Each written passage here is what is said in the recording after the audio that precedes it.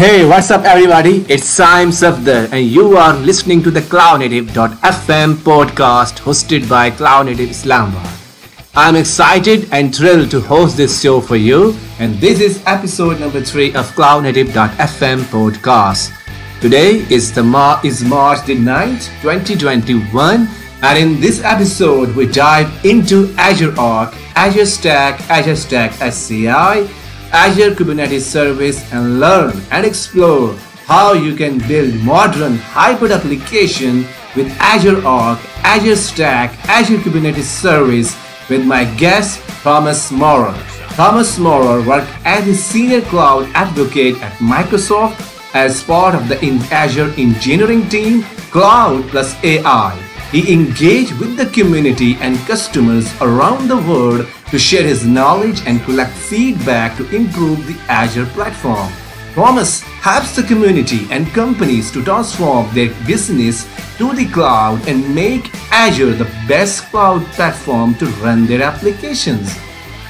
Thomas works closely with the community to promote Microsoft technology as a public speaker for Microsoft and other technical events such as Microsoft Ignite and Microsoft TechDays. So let's go ahead and say hi to Thomas and cut it over to the interview.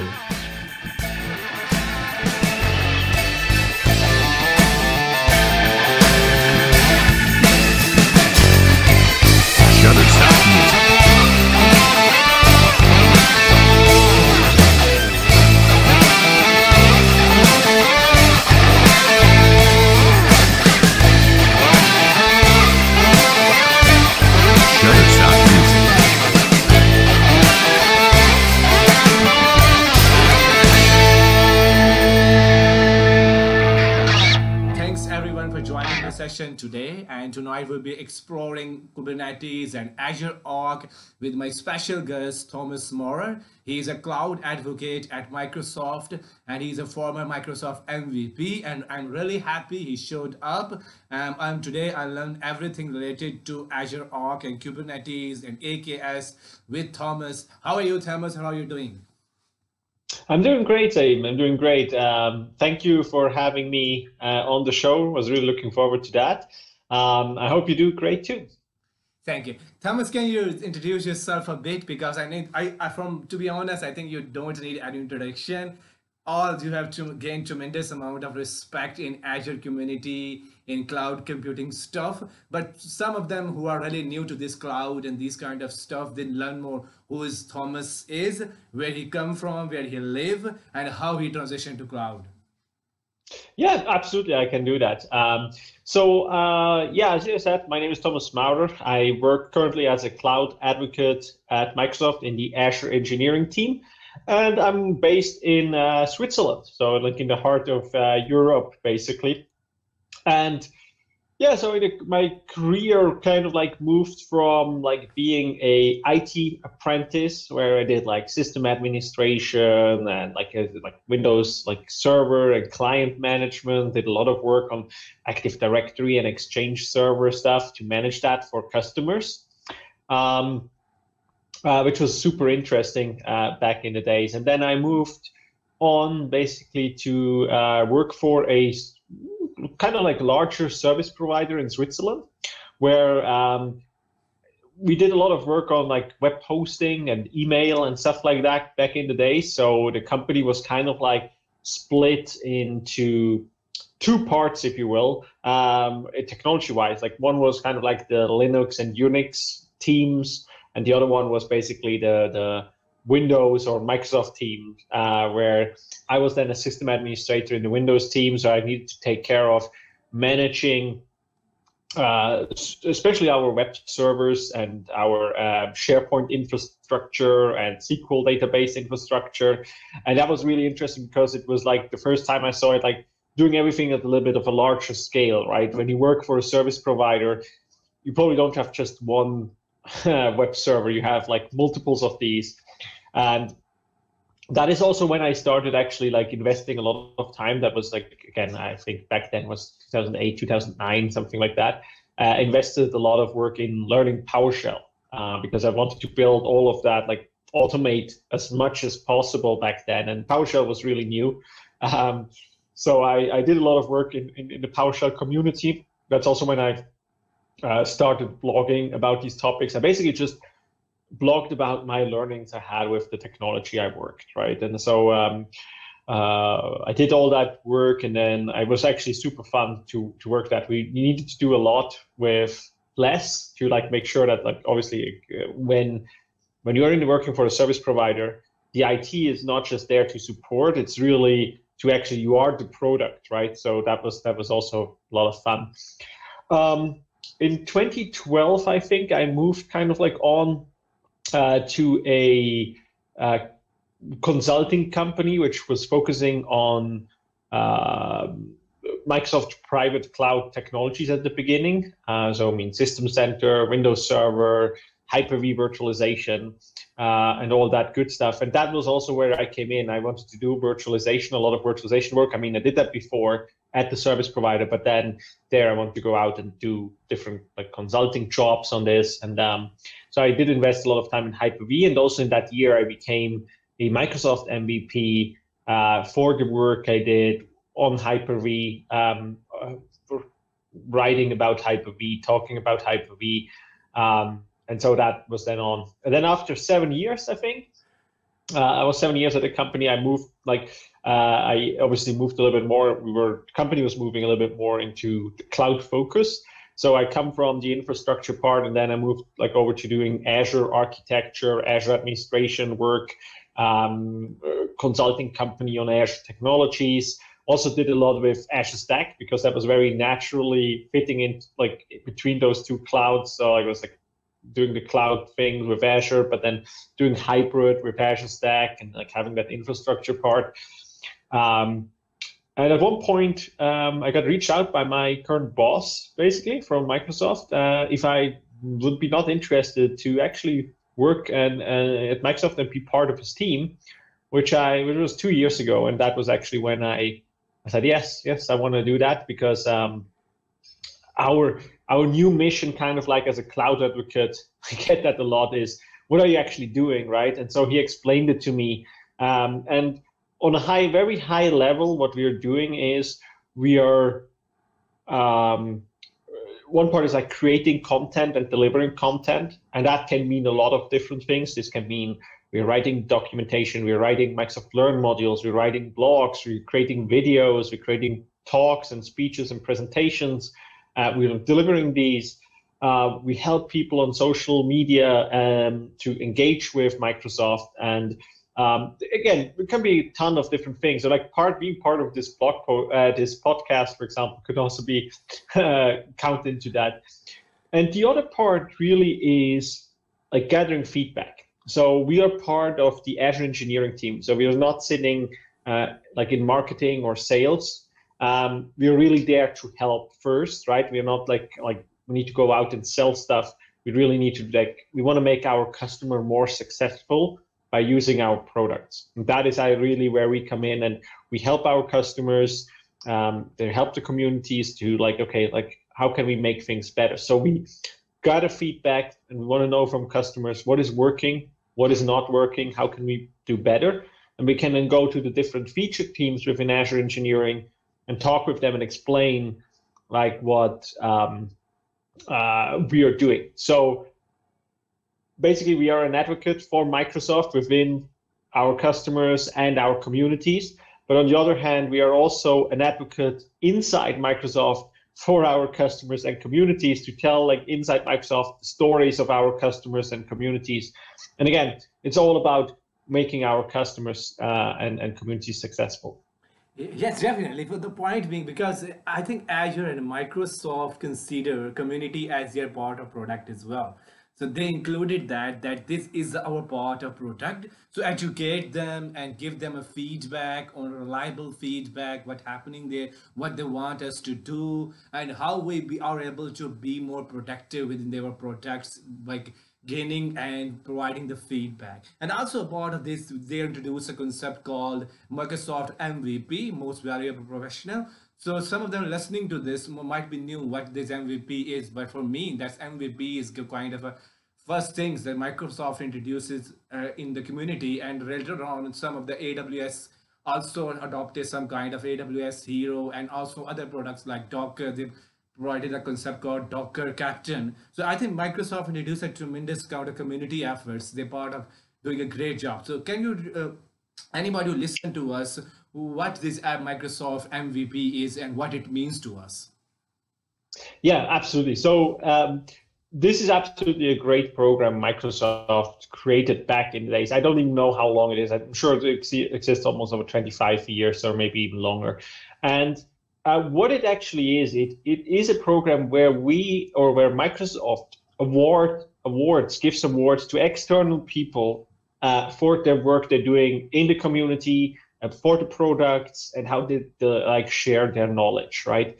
And we want to make sure that there's a lot of passionate people out there which help others, which help the communities, which do tremendous work. They create scripts, they create tools, they create blogs, they create videos, they do speeches, they help others. That I think is the most important part. They help others to be successful. It's kind of like similar what we do in the advocates team, but they are not working for Microsoft. So they are really just out there, have all that passion about these products. And with the Microsoft MVP award, we provide them with like a thank you, basically, industry award for their great contribution to that. And with that award, there comes a couple of things, right? It's not just a paper which says you got this award for a year or something like that. You get that too, but you also get a couple of different benefits from it. So the first couple of them are obviously you can call yourself a Microsoft MVP, which opens a lot of doors for like if you do speeches and communities and all of that. But then also it gives you benefits like, for example, a Visual Studio subscription or access to Office 365. So you can actually go out and try out these products and play with them without actually paying for them, right? So you get these demo environments basically, or these demo licenses to actually do some stuff there. And then what we also do is we actually give you a non-disclosure agreement. So this is kind of like a contract, an NDA, where it allows us to actually talk about secret stuff which we don't want to share with the public yet. Like usually this is like early product stuff we want to know the feedback on. We want to see what the MVPs are thinking of to actually figure out, are we going into the right direction, for example, or is that what we're doing the wrong way, for example, or did we miss something? And that is actually great because with that NDA, like we can share information with them without they can't like them going out and everyone knows in the world what's going on. Because sometimes people are, what happens is not that we not necessarily trust people or anything like that, but sometimes we show like a product, something new, a prototype, and then people think, oh yeah, that's going to be great. I'm going to use that as soon as it's ready. But at one point we think, yeah, we're probably not going to develop that. We have a better solution. And then people are obviously surprised that suddenly this product is not public. So we don't want to announce it to everyone what we're working on. That is one example. And the great thing about the Microsoft MVPs, obviously, one thing they do is obviously, like, again, creating content, sharing that, helping others. But on the other hand, they also provide a lot of feedback. So I always tell, like, MVPs are our biggest fans as well as our biggest critics at the same time, because they really tell us, like, if something is not good, they tell us it's not good. And that doesn't mean like that is something we like even more, is like to actually figure out, have an honest opinion on something, right? And so we really appreciate all the MVPs and the work they are doing. And what I also have to say when I'm talking about the MVPs, I mean, I know that there are a lot of community people out there which are not like an MVP yet, did not receive the award, or and that is not bad, right? This is just like there can be multiple reasons why this happens. To become usually an MVP, to be nominated by another MVP or from a Microsoft employee, and then you need to basically show your contributions in the last year. What did you do, and so on. And sometimes it's just like it can take a while, right? It can take a while. It's sometimes like you need to wait a couple of years doing great work. And at one point, yes, you now come in. So I always recommend people who ask me, how do I get an MVP? The first thing I tell them, well, it's not a short-term game. You really need to be like doing a lot of work over a long period of time. It's not something you can like write blocks. Let's say like think you write blocks for 3 months and then think you become an MVP. You need to be like really doing this for a while and actually showing that you have that presence. And I think that is the most valuable thing. If you can show that you do this, not just because you want to be an MVP, but also because you have the passion for it, right? Because you have the passion to help others, to make others better, and help Microsoft with their products. I think that is what is very important. And when we see that, I think that is one like of the key scenarios to become an MVP.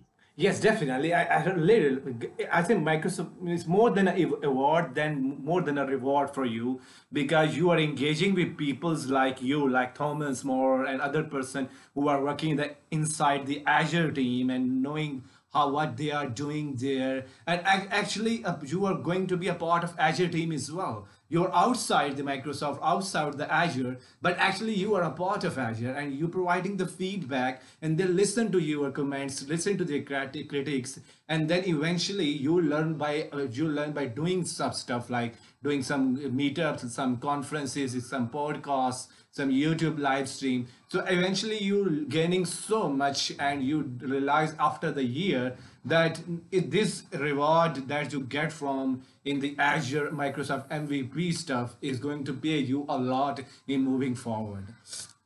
Absolutely, absolutely. And what I also quickly want to highlight, I mean, obviously I talked a lot about the Azure stuff, but the Azure the Microsoft MVP award is not just focusing on Azure, right? It really is cross Microsoft. So we have, for example, MVPs for Office like Excel, OneNote. We have MVPs, I think, even for Xbox and Windows development and HoloLens and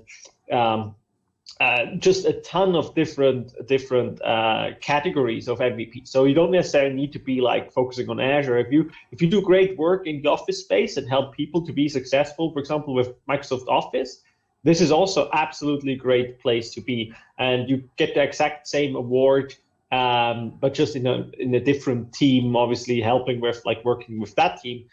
And I think that is pretty great. I mean, I saw a lot of people like they have the passion for years. There are some MVPs out there. There are MVPs for like 20 years, and what they do is just helping people be successful with Microsoft products, right? And I think that really shows the value of that award. Yes, definitely. And also for a very long time, I've been a .NET Core developer and using C# and other Microsoft .NET Core languages there. So there's a tremendous amount of documentation around Microsoft products.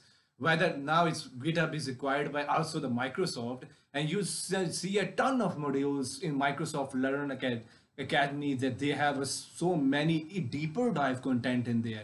So I'm really praised by I'm excited what they've done in the documentation space, whether they are Azure, whether they're Microsoft Office or Office 365 and other products. They all have tremendous documentation. Can you tell us, to our listener, what you did to improve your documentation, and what are the team behind that, and how you're able to do that?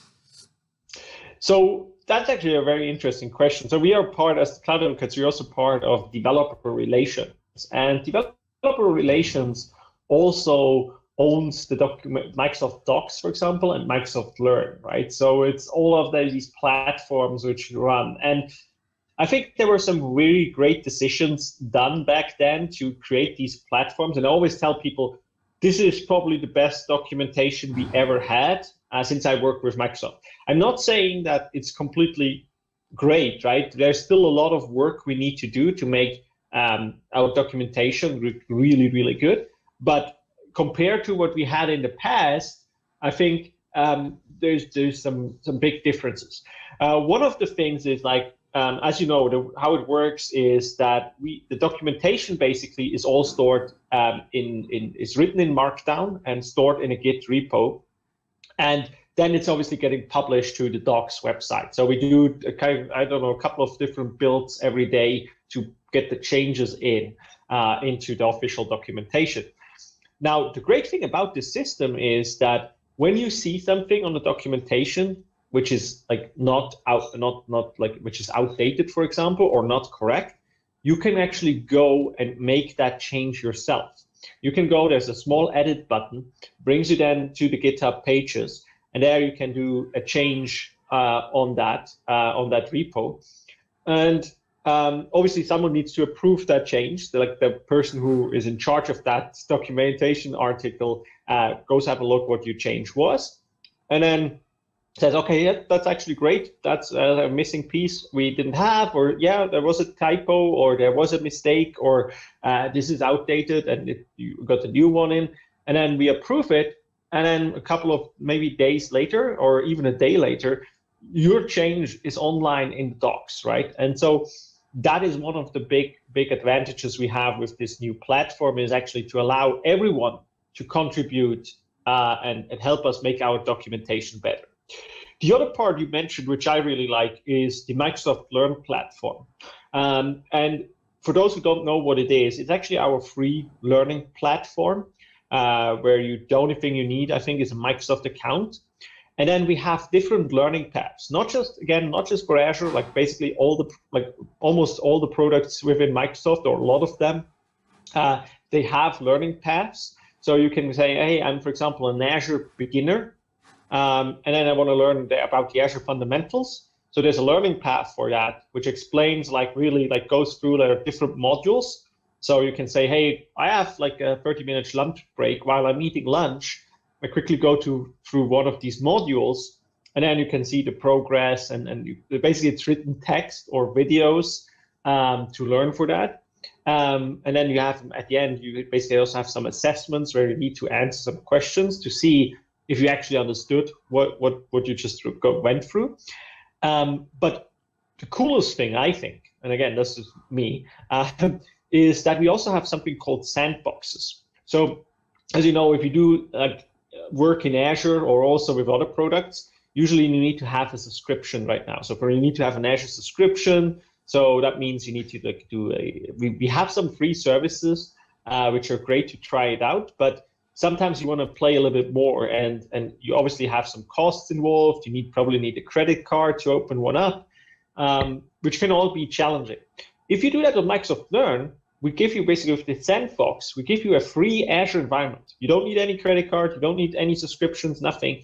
And you can use that for, I think, a couple of hours or something like that, and just try out what we have there. And then actually there's a step-by-step guide, and then you can go through and try out to deploy this and see how it works and how it looks like. And so that is actually pretty cool. So it makes it super easy for everyone to get basically started using, for example, Azure, but also Microsoft 365.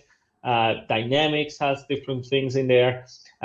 So these two platforms, and they also work very closely together, are very, very helpful. And we try to publish more and more learning paths to obviously make our documentation better. And obviously, if you have some feedback, everyone who is listening, feel free, check out the edit button on the docs if you see something you want to have improved, or you can also just reach out to us and say, hey, look, that would be a great idea. Why don't you do this, and so on. Yeah, yes, definitely. I think Microsoft Learn platform is going to be tremendous, because it gives you a feeling of you can learn so many things and then apply those what you learn the concepts here in using the sandbox environment. So yep. 20 minutes over the talk, so let's stay in going to the first question that people are listening to us, that what the containers are and how Microsoft gives some services so we can run the containers on them. And on the topic of containers, can you elaborate more about it, how they are different from VM and why they're starting up like a rocket? Absolutely, yeah. Yeah, so containers are absolutely a great technology, especially for me coming from virtualization. I really like to work with containers, and obviously in Azure, as you just said, we offer a bunch of different solutions for container hosting, but also like how to build containers. I can talk about that in just a bit. But yeah, so for those who actually haven't really worked with containers, think a little bit like like if we compare it to traditional virtualization, I think that sums it up. So it's kind of like a next evolution of that. So if you think in the past, like really a couple of years back before we did server virtualization, what we did was actually we had a physical box, which was the server. We installed an operating system on top of that. And on top of that, we were running an application. And then obviously we realized that like if you have multiple applications on the same server, there were some conflicts and they were probably not compatible with each other. So what you usually did, like you went out and you had like multiple physical servers with operating systems installed and then some application on top. Now, the disadvantage of doing that was obviously that you needed a lot of physical boxes, which ended up like you spent money on that. And secondly, what the industry realized is these servers are then almost not utilized, right? The application is probably running a very low load, like you have probably 2 to 5% or even 10% CPU utilization, but the rest is not really. So, and then you have obviously you can run Linux and Windows Server next to each other. Now with the container stuff, we're going a level higher because you still had now the overhead. So you still needed to run an operating system within that virtual machine, which you need to manage and also takes resources, right? Now, what we did is with containers, you basically virtualize the operating system. So you say, okay, I have a physical machine, have operating system on top of that. And then I split that operating system into multiple containers. They can all use the same kernel, if you will, but they are still a little isolated. So they're not like, they don't have any compatibility issues next to each other. Now, this has a couple of advantages. First, they take less resources. So they're basically smaller. You don't need to pack another operating system in it. It basically leverages the operating system on the machine. Secondly, they get very, very small. So they have like, they don't need so many resources. They don't need to, like, depending on the application, you need memory, but they don't have that overhead in terms of space, in terms of memory, in terms of CPU utilization. So the advantage of that, they're obviously very small. So it's easy to transport them from one place to another. So you can easily share like a container or store it in a registry and then deploy it to another location. They also, because they are so less, their operating system is already running on the machine, they start up super fast because they don't need to start the whole operating system. Basically, you just need to create that container and then start the application in that container. And then there's a bunch of other advantages of doing that, like creating layers and stuff like that. And so containers are really a powerful tool. And again, I just said, by the way, I just want to be very clear here. I said that would be a physical machine and then like an operating system, and then you have the containers. You can also put containers inside a virtual machine. So in that sense, you get like the best of both worlds. You still have your virtual server as a container host, but you run containers inside that virtual machine. That's also possible. So it really depends on what works best there for you. And in Azure, we obviously offer a couple of different services like AKS, the Azure Kubernetes Service, which allows you to run a Kubernetes cluster for container orchestration directly within Azure as a managed service. So there's a bunch of others like container instance, for example, where you can just, instead of like spinning up a virtual machine, you just quickly can spin up a virtual container in Azure, super easy, super fast. Yeah, and then there's a ton of more. Yes, definitely. I think Azure container instances, they are tremendous because you can configure DevOps pipeline in it. Anytime a new image is going to be inserted or going to be inserted in the Azure container registry there, so it watches the container is there and then it's eventually deployed that to the Azure container instance. So it's going to be a DevOps pipeline you can configure there, and I'm using that. Is going to be a very tremendous amount of, it's going to blow off the burdens what you already have. So one of the best topic that is we see that is coming up in the Microsoft Ignite and at the other places that we see the new service that we have, the Azure Arc. And I'm really impressed by what the Azure Arc does is, for the previously I've seen that it's just doing a GitOps thing. But then I figure out, no, it's not a GitOps, it's going so much more than GitOps. So can you elaborate what the GitOps is, and then how Azure Arc is managing the stuff in the GitOps world or more? Yep.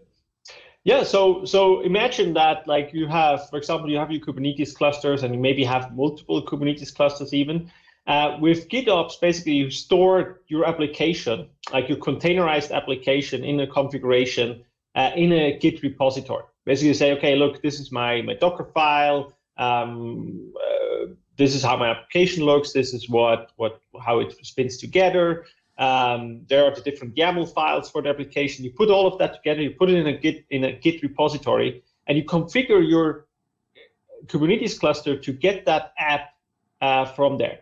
And as soon as you do a change in that Git repo, it automatically applies that to the application running on the Kubernetes cluster. Now, this is super powerful, especially if you have multiple Kubernetes clusters running somewhere and you want to update the application very easily to all of these. It's just basically a new pull request to that Git repository, and after a while, the agents will get that configuration down. So that is a super cool feature. Now, this is something you need to configure that, right? You need to go out and set this up and actually control your Kubernetes cluster. And as I mentioned, you can obviously run Kubernetes in Azure, but a lot of customers say, hey, we cannot run everything in Azure, right? I mean, there are many reasons why that probably don't work. Like, it could be like that they have data sovereignty challenges where they're not allowed to store data outside of their country, and we don't have a data center within their country, for example. Some of them, they even need to store it in their own company. Then there's like some networking and latency scenarios where, for example, you don't have good internet connectivity, or you need to be sure that it's always available. And then you just want to run it in your data center or in your branch office or in your store or wherever you need to run it.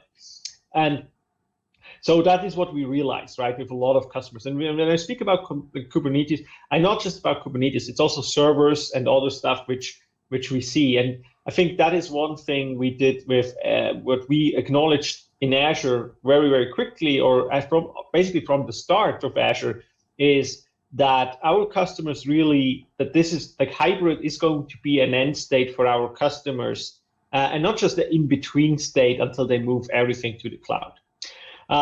That is one scenario. The other one is where customers say, hey, I'm going to use multiple cloud providers, right? I'm going to use not just Azure, but I'm using others as well.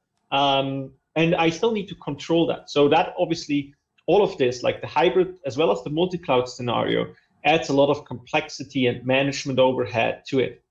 So we said, okay, what we need to have is like two things.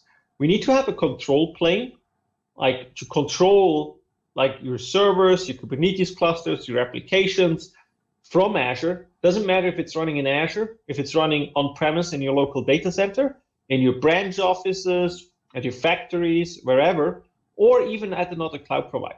You want to have that control plane. That is one thing. So we want to make it easy to manage all that. The second thing is, if you cannot use an Azure service, again, for data sovereignty reason or network connectivity reasons, so you cannot use an Azure service in Azure, we will try to bring that Azure service to you.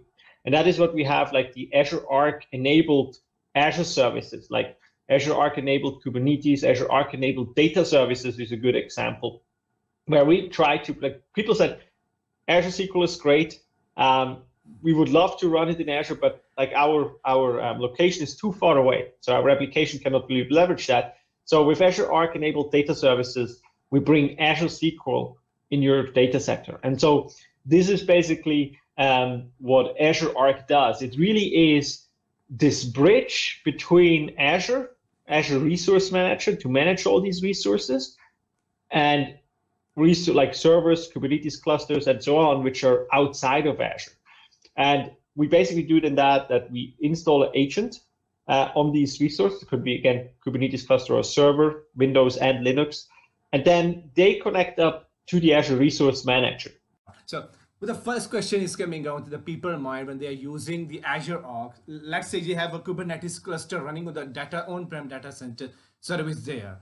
So you can, in using the Azure Arc, you can manage their on-prem data center as well, and they can scale up and scale down. How they do that? Because this concept is going to be very, very exciting for some of the people who are listening to us. So yeah, you can absolutely, that is the part of Azure Arc. You can absolutely take that agent, install that on a Kubernetes cluster, which is running in your own data center. and then it shows up as a Kubernetes cluster within Azure, right? You will see, hey, wow, there's a Kubernetes cluster, and that is running actually in my own data center. And then you can enable like different services, like for example, let's say monitoring, or the GitOps scenario, which we just talked about, on that specific cluster, and actually manage it outside for using Azure.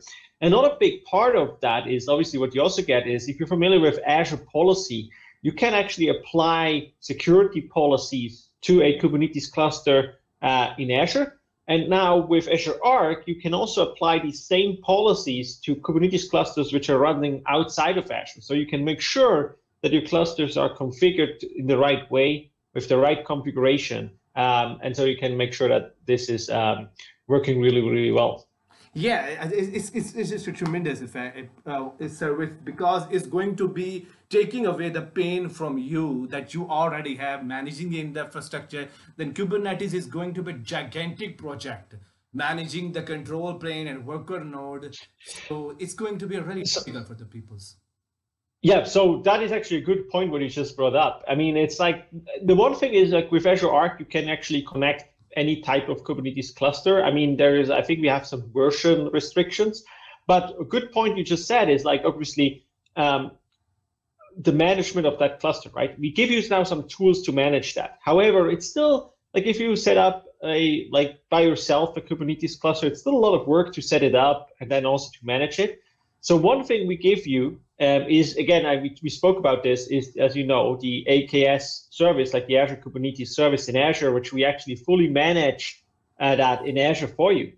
Now, we have a new project because customers told us, again, as I mentioned before, for some reason they cannot use Azure in that sense. They want to use it in their own data center. So we have something called AKS on top of Azure Stack HCI.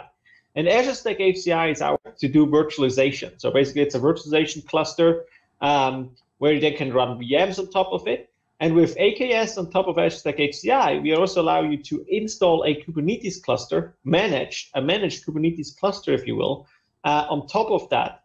And so you can then use Azure Arc to connect it up to Azure and do all the management from there. So you don't even need to do all the setup of the Kubernetes cluster. You don't need to do a lot of management because, again, we give you that managed service.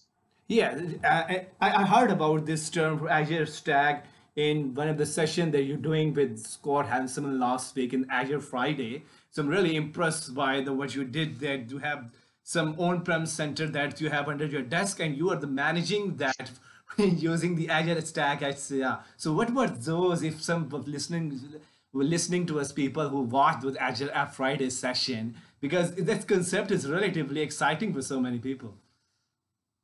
Yeah, so you mean what we can do in Azure?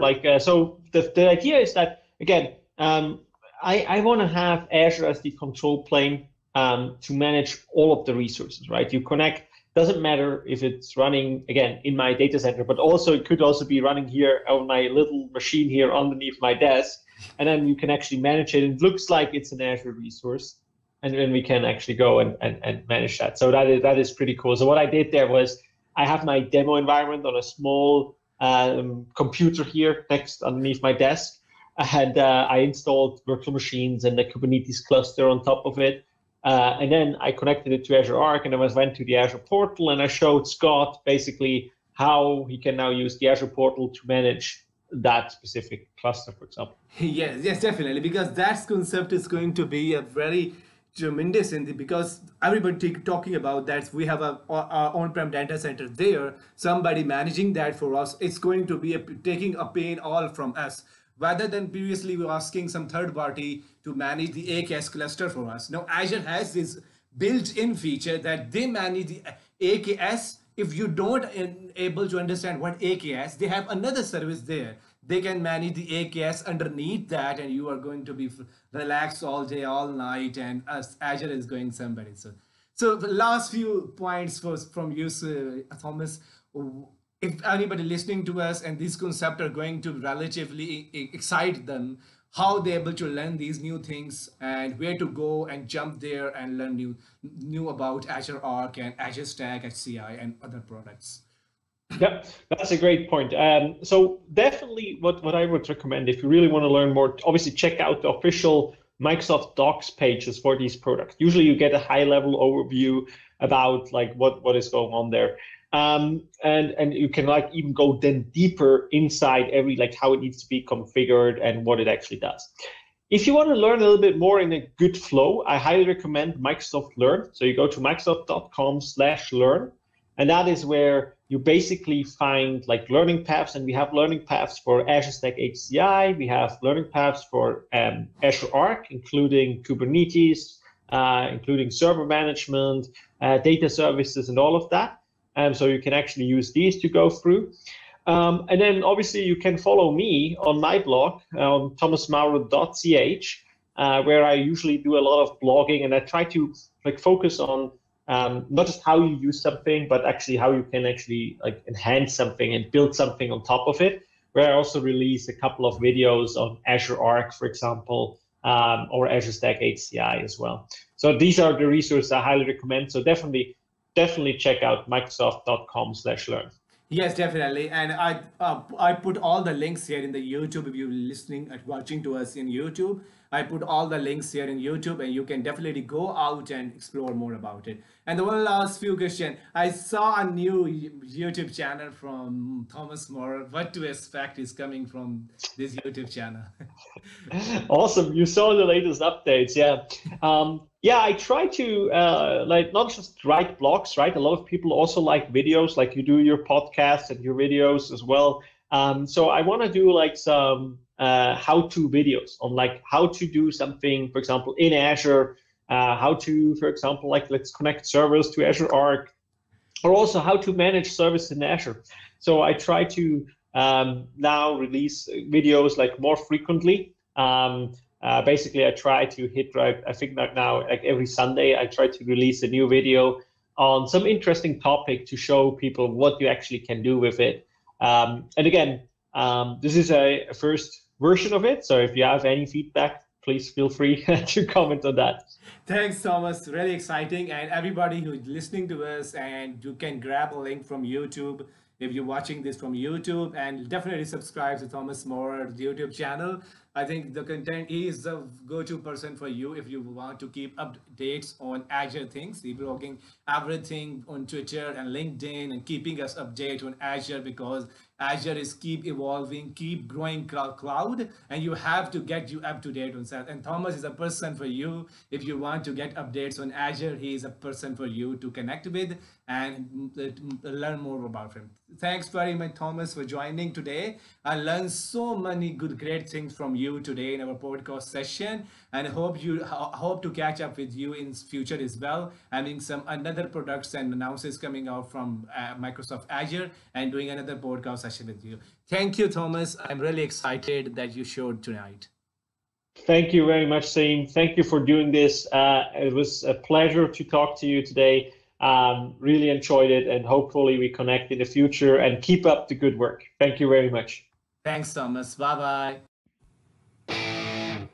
Hey, everybody. If you want to keep up what's going on in the cloud native ecosystem, we have a weekly podcast show on YouTube and SoundCloud by the name of Cloud Native Islamabad.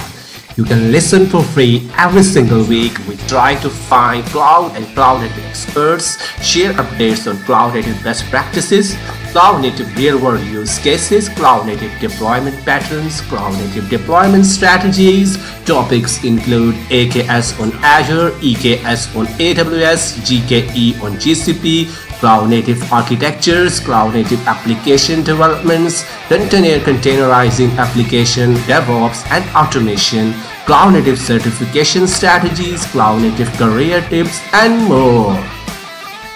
So if that sounds awesome to you, head over to the SoundCloud and YouTube and subscribe to Cloud Native Islamabad.